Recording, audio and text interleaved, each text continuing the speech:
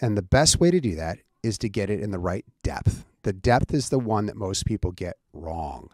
And how do I know this? Well, if you do enough all-on-X's and the patient comes to you and they've got 1 or 2 implants, almost every single time we have to retrieve those implants. And it's unfortunate because we go, gosh, if this implant was just a little bit deeper, we could repurpose it for the all-on-X solution. And then the patient's paying less, right? You have less of an investment and it reduces risk. So the way you do that is you get it deep enough. And quite honestly, guys, it's not that big of a difference. And what do I mean? Well, in most people, if you place a dental implant in the right position, you're placing the platform of the implant 3 to 4 millimeters apical to the desired free gingival margin. So let's use a central clinical crown, 10 millimeters long. Let's call it 10 millimeters long. If you place the implant 3 to 4 millimeters apical to that free gingival margin, 10 plus 4 is 14 millimeters.